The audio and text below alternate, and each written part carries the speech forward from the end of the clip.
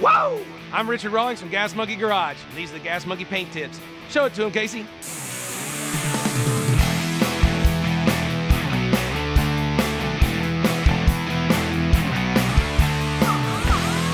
Pay attention, kids. Hey everybody, it's Casey from Gas Monkey Garage. I get a lot of emails on what I spray and what you should spray. So I'm here today to tell you that we spray De Beer. There's a lot of things that go into choosing the paint for your project. You need to make sure to check your local rules and regulations for what you can spray in the area.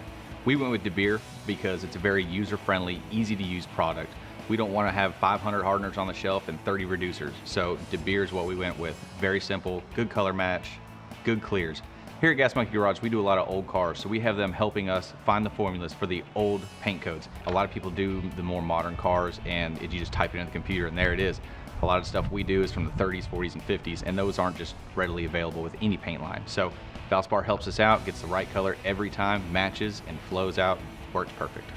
As far as paint guns, we went with Sada. I'm real happy with everything, and there's no universal fit for a gun. You need to make sure you have a primer gun, a base coat gun, and a clear gun. Not one gun does all of it, I promise. So make sure you pick your gun and your materials wisely and check your local rules and regulations. For more information, go to valsparauto.com or you can check them out on Facebook and Twitter.